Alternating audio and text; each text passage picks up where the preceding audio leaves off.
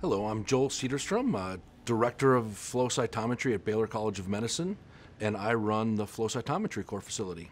We have a very diverse group of researchers at Baylor College of Medicine. We help over 200 different researchers, PIs, and 400 different individual users in the core facility. And this ranges everywhere from cancer biology to vaccination research.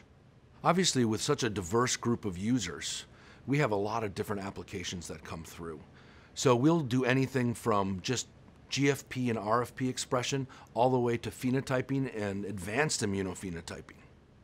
The Aurora gets me excited mainly because of the flexibility of fluorescence profiling.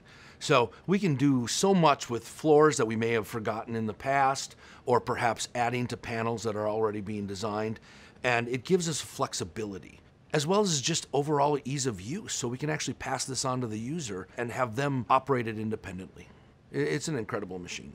But so far, what we've done in immune profiling and small particles, it's really exceeded its expectations. Why I like the seafloor immune profiling kit is that it really gives me a solid recommendation for my users and a place to start. It's really easy to start off the bat with 14 colors and do a profile. And I can recommend this to my users pretty easy, where they can take it and just jump on the Aurora and go.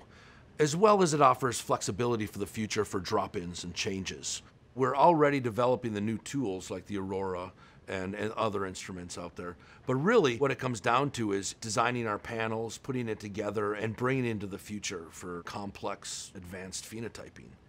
The next 5 to 10 years, we're going to be dealing with the amount of data that we have from instruments such as the Aurora.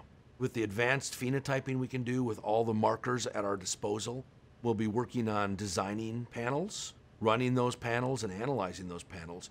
And it's going to start going into a more computer-based approaches. And hopefully with this type of unsupervised or limited supervised analysis, we'll be able to really answer some difficult questions.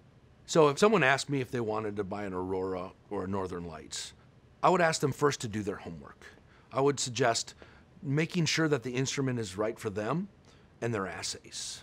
But it's a very flexible instrument, and it's a lot of instrument. It's easy to train, but it's still that. It's a highly technical piece of equipment. So know what your assays are, what you plan to do with it. It is a really amazing piece of equipment that is what I would be considering changing how we look at and view cytometry. So it will bring most investigators into the future with them.